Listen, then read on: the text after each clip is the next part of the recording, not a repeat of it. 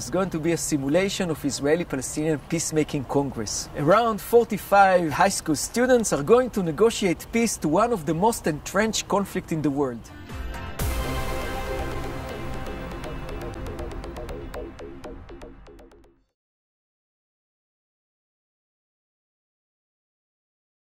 Marwa, how was it for you to represent Palestine?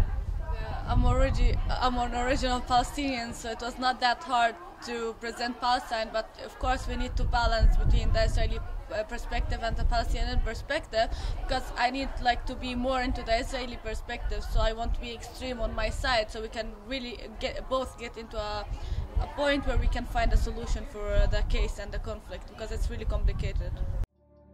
You're actually building channels under the ground here, and you will get into a point that you are going to destroy the Dome of the Rock and the Al-Aqsa Mosque in order to destroy. You don't. This is your government. Your government. It's not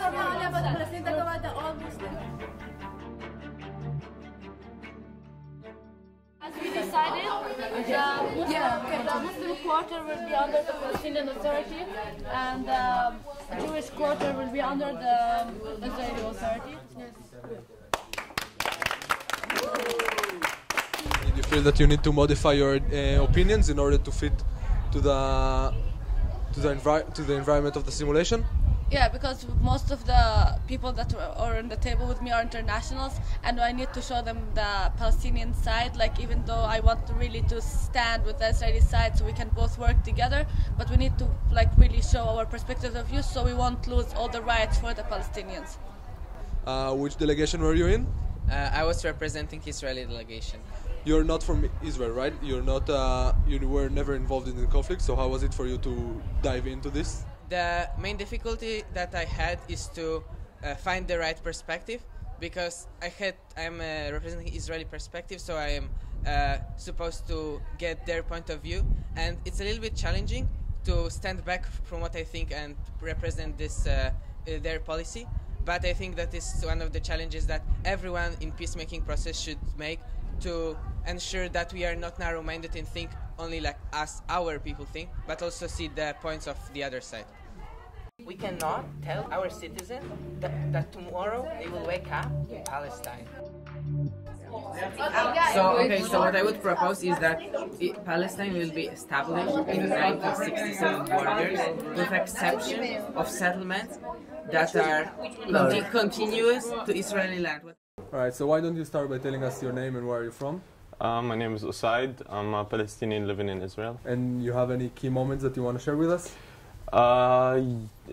We had lots of key moments in our discussion in my group. It's very amazing. It's amazing how we have the opportunity as teenagers to actually sit down and discuss these topics and these very sensitive topics with people in students from all around the world. Are you done? You can't represent my food. You can't tell me. It's not representing Palestine. I'm not representing myself. I'm representing the Israeli government. It's Israel's delegation. Is the Palestinian society ready mentally to accept learning about Jewish history, learning about Jewish religion, learning about Jewish culture? Maybe not, but a step has to be taken, because it's very easy to dislike or hate someone you don't know about. What is your opinion about this whole simulation? What do you think about it? I honestly really like it.